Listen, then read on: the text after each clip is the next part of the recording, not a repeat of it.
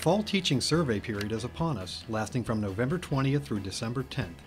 We thought we'd let faculty tell you how the teaching surveys have positively impacted their course delivery.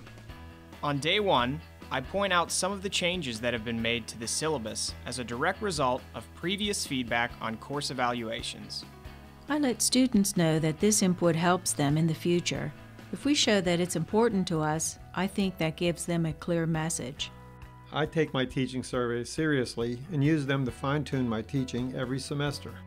I emphasize the importance of their comments and use their comments to be a better teacher in the future. I have used student feedback to modify courses and improve the next iteration of the course. This helps the students feel valued and heard. I adapt my teaching style, course readings, and assignments based on constructive feedback that students have provided.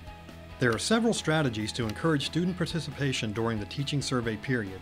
You can read these tips and more faculty success stories on our website, teaching.pitt.edu.